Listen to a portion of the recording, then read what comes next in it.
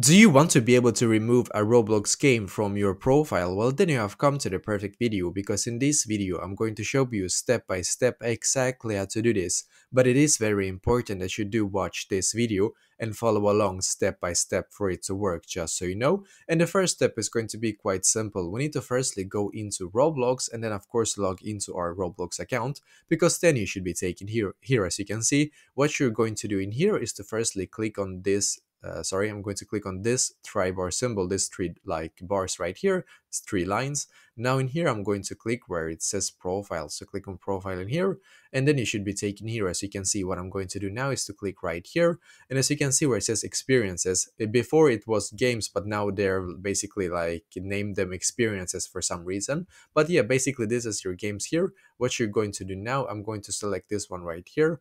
And what I'm going to do after that is to actually, because as you can see, I'm now taken to this page right here. So to be able to remove this one from my profile, I'm going to click on these three dots right here. Now click on remove from profile. And as you can see, remove from your profile. So that is basically exactly how you can actually remove a Roblox game from your profile. So let me know in the comments below maybe if you have any questions, and I will try to answer to as many as I can. And also, I wish you the best day.